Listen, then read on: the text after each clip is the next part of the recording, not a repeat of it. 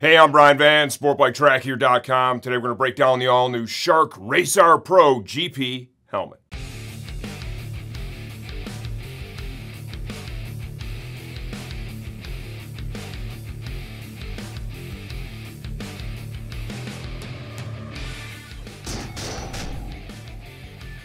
Okay, that all-new Shark Racer Pro GP retails for $9.99 to $10.99. Please understand, we don't update videos for pricing changes, only if the product itself has been completely redesigned. Let's start off with some facts. This helmet is 3.6 pounds on our digital shipping scale in a size medium. It is both ECE and DOT certified, so you're going to be able to use this here in the US and any of the track day racing orgs or, of course, street ride in it. It is glasses compatible. Okay, we're probably going to show you some footage of that right now. I tried this at my desk with my readers. Yes, I need those so I can see my computer screen. And then, of course, we tried them here in the video room with a pair of sunglasses we've been using for the last several years to test compatibility. I give them an A+ on that. They bill it as glass compatible. It's easy in, easy out, and the glasses sit exactly where you want them to. Double D-ring retention system, fully removable, replaceable, washable liner is included with this. This is Bluetooth compatible. Shark has their own proprietary system if that's the direction you want to go in, or it has the pockets to allow for installing any of the common universal units that are already on the market today. Carbon/fiberglass shell. There are two shell sizes for this helmet. Extra small through medium is going to be shell number 1. And then large through 2XL is going to be shell number 2. Included with this purchase, the helmet's going to come with a fog-free Class 1 Optics clear shield.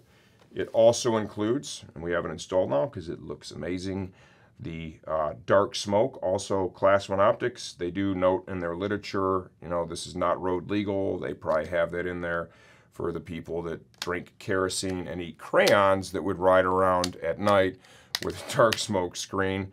You know, certainly I'm sure you could, you know, you can use it on a racetrack in the daytime. You could probably use it on the street. Other things that are included with this helmet. There is a chin curtain extender, right, that really is going to seal this thing up at the base of the neck here.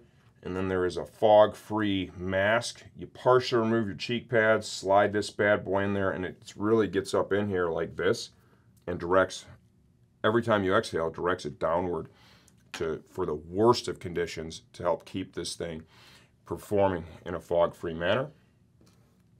A little wrench to adjust the shield tension. We're going to talk more about that as we get a little deeper into this video. And there's these 3 little foam pads. They go right here in this pocket, in the chin bar of the helmet. I believe those are there to cushion if you're in a full tuck and your helmet is contacting the fuel tank of the motorcycle that you're on. Those are going to be there to kind of cushion that. Look at this helmet bag. That is included with this helmet. This thing is primo, man. Super nice. Still includes the helmet sock. When I come back, we're going to talk about the ever important sizing and fit. Okay, sizing and interior shape of this helmet. I measure 58 centimeters on the money. Over the years, I've had probably more helmets than most. Probably a fair statement.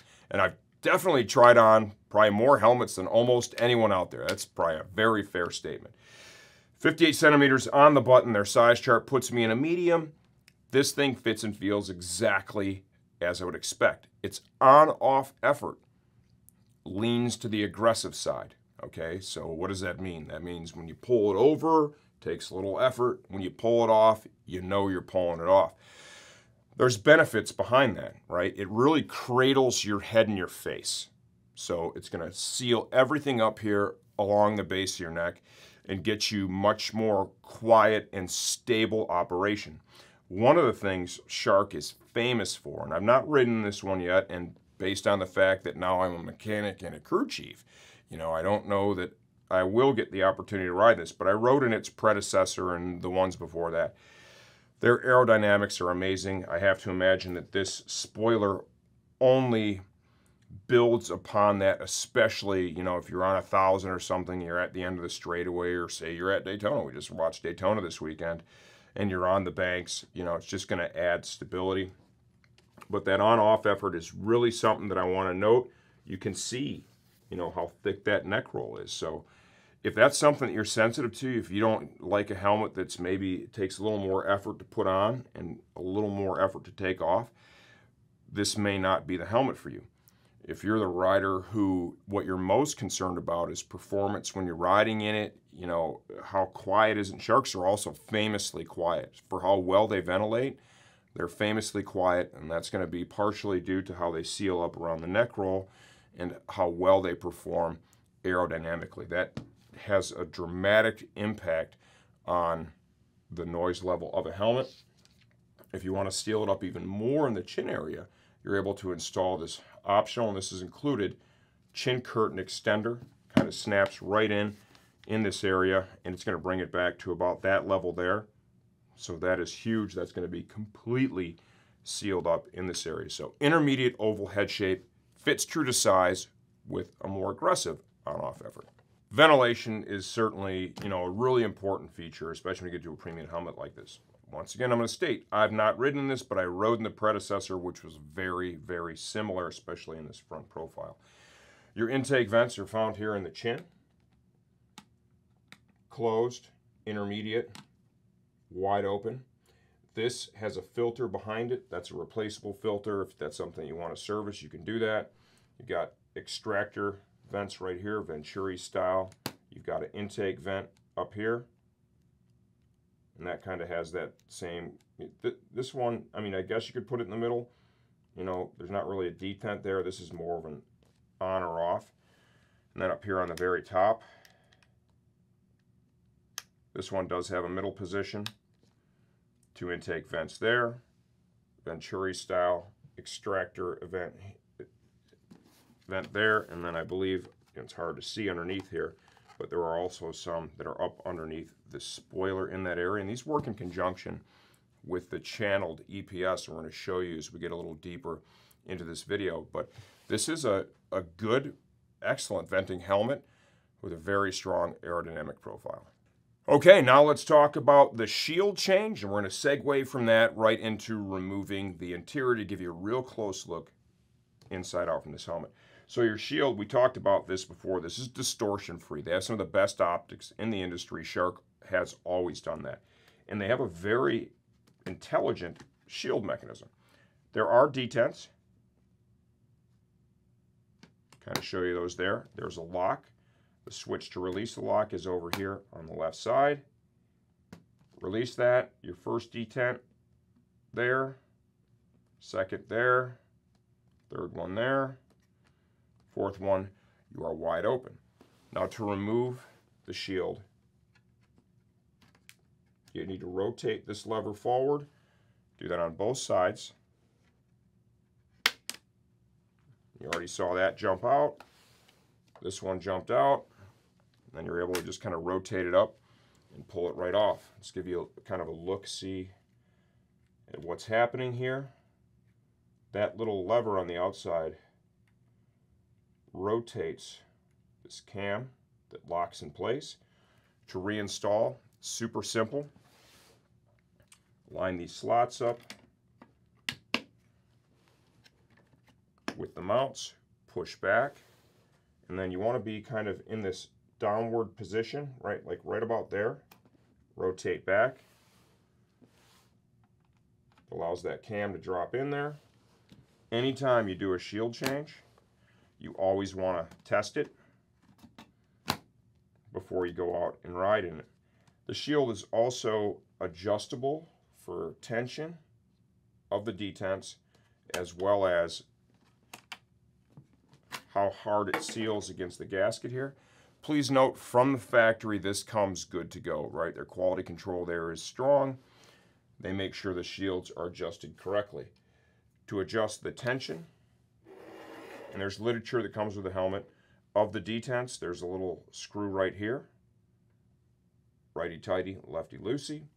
And then if you need to adjust how tightly the helmet shield seals, and with a Shark, I've never had to do this, right? But this is a cam. You're able to loosen this up, move this around, right, and change the position of the shield. The likelihood of you having to do that is probably not very high. Something I do want to talk about too, and you see this ginormous sticker on here. This is not part of the graphic. This is meant to be taken off. This is a breakaway spoiler.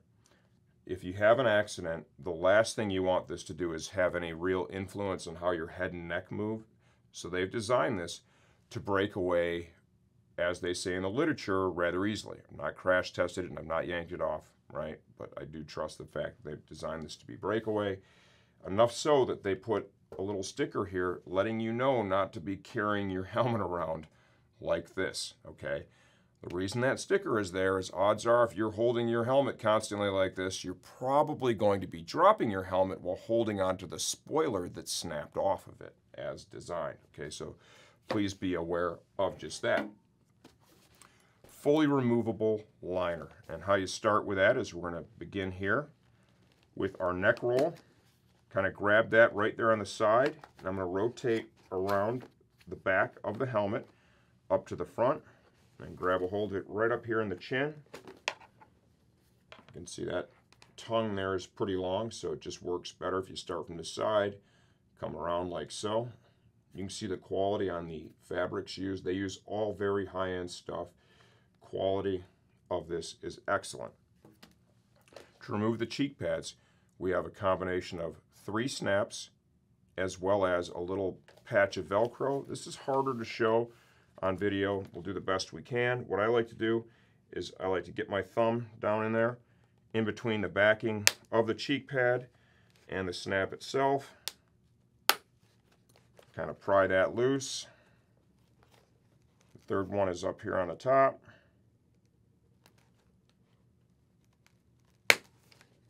Little Velcro patch. Once I get this off, I'll show you guys exactly what this looks like. Here are your 3 snaps. Here is your Velcro patch. Just like with the neck roll, quality of that is really good. You can also remove, and this is for, obviously cleaning purposes. There's a little pull strap here and some Velcro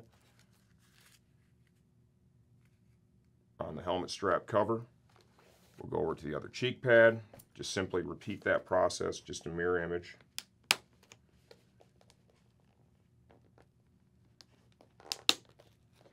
This is a great way. These helmets are expensive. I mean, you're talking this is $1,000, and I think, offering you guys a look from the inside out before you pull the trigger on it is beneficial. You want to have an idea of what does the quality of this thing, look like.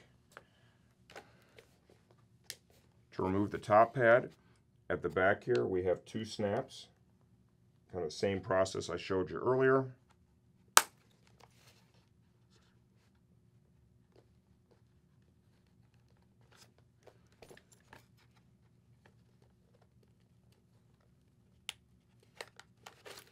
Get those both disengaged.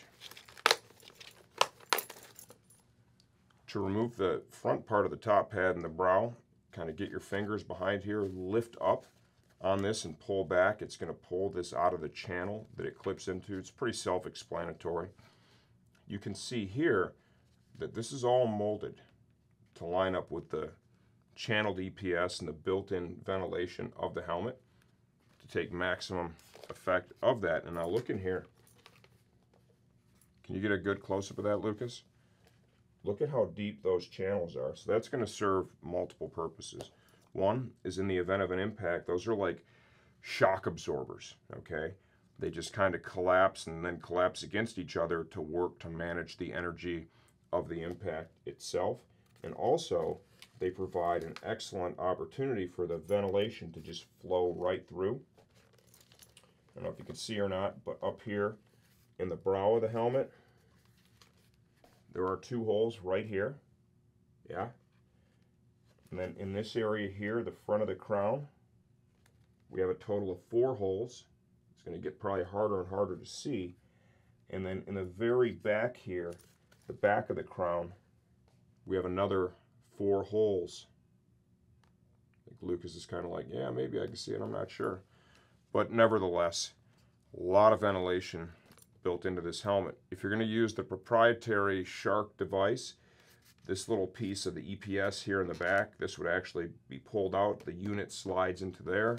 The pockets for the speakers are right here and molded into the EPS. That's pretty standard stuff. You know, we've shown you guys that on a number of helmets. If you're going to actually service the filter, you know, I don't know really anybody that, I never did it on the one I had. I'm just being transparent there, but this thing just pops out. Let's see if I can get it.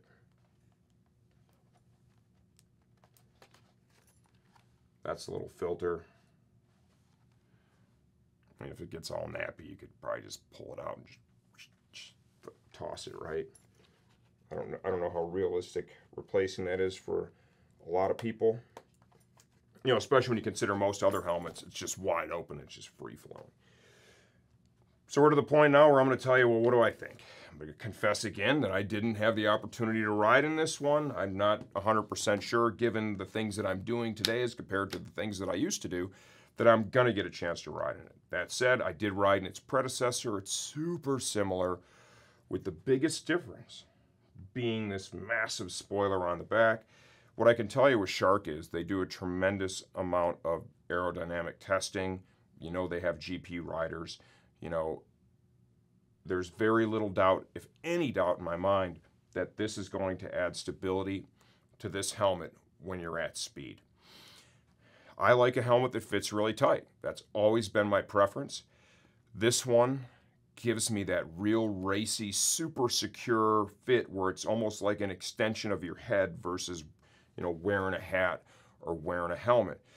The flip side to that is if you're sensitive to the on-off effort, you know, if you need it to go on and off a little easier because that just freaks you out when it's tight, you know, both on and off, this may not be the helmet for you.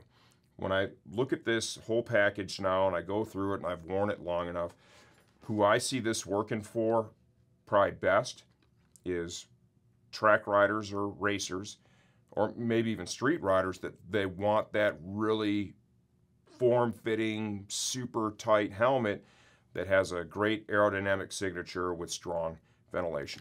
If you have any questions, leave those in the comment section of this video. If I missed anything here, I'm happy to answer that and help you choose the right helmet for your next ride.